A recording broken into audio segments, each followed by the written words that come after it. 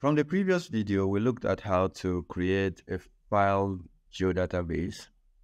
And then this video, we're going to be looking at how to create a future data set. Now, what is a file geodatabase? I will have explained that in the previous video, but since it's a continuation, there's no problem. A file geodatabase is a geodatabase that contains all the items in one. But this time around, the file geodatabase is having between 0 to the entire space you have on your system. That is, it can carry, if you have 1 terabyte, it does not have any restrictions. It moves to that 1 terabyte. Okay, so but the personal geodatabase is between 0 and 2 gig. So any work that is more than 2 gig, it will not take the personal geodatabase. I guess that's the reason why ArcGIS Pro left out the personal geodatabase. So today we'll be creating a future data set. So we've known how to connect our folder, and basically we're going to just move right on to creating the future data set. So we have our folder called Abuja, and then we have our file geodatabase called AMAC. So you right click on AMAC and you go to new, then you go to future data set. Okay.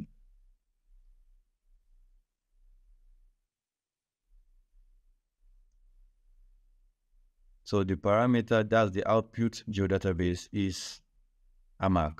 Now, the future dataset, what kind of dataset are we producing here? Where we're creating here? We're trying to create a future dataset that contains future of maybe having the same kind of relationship. So, for example, if you say transportation now, transportation is a future dataset that will carry the road, the subway, airport,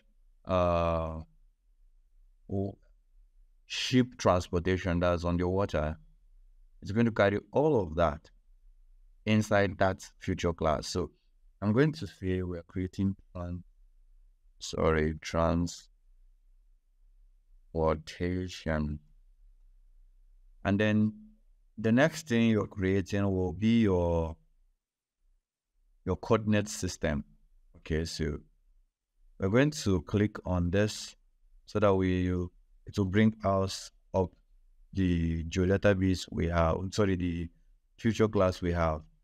So we're going to go on the projected coordinate system. Then we are going to be using UTM. So you go down to UTM, but not just any UTM. I'm going to a WGS 1984, and then we'll go to Northern Hemisphere. So under the Northern Hemisphere, we're looking at zone 32 of the 1984. That's the projection. So most parts of the northern Nigeria are in the zone 32 hemisphere. So projection anyway. So you right click and then you add it to favorite. This is also same with ArcGIS desktop. So I have also zone 31 and also zone 32. So add all of them to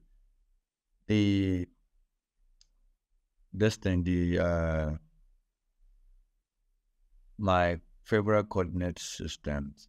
Then I will also come to Africa, and then I will go down to MENA zone 32. MENA zone 31 and 32. I want to add them to favorite so that I don't have to come to this place again. So they are in my favorite. Once I click on my favorite, they are all there. So this time around, we're going to work with the WGS 1984 UTM zone 32. So, okay, next time I don't need to go through all of those processes. So once done, I'm going to run it. So it's creating the future data set.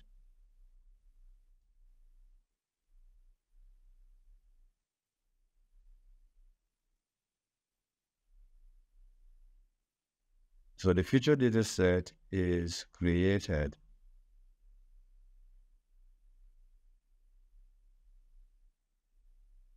Why is it saying it's already existed? But it's created anyway.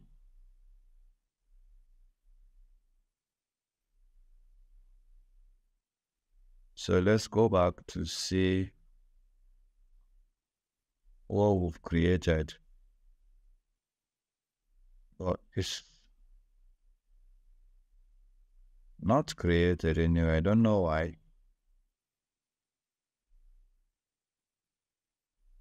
Um,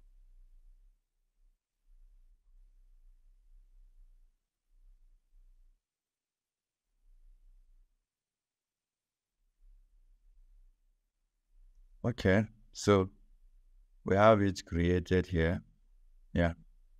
So this is how you create future data set. So let's create few more. Now the next we'll be creating, we'll be looking at we would be looking at maybe utility or facility. Let's say facilities.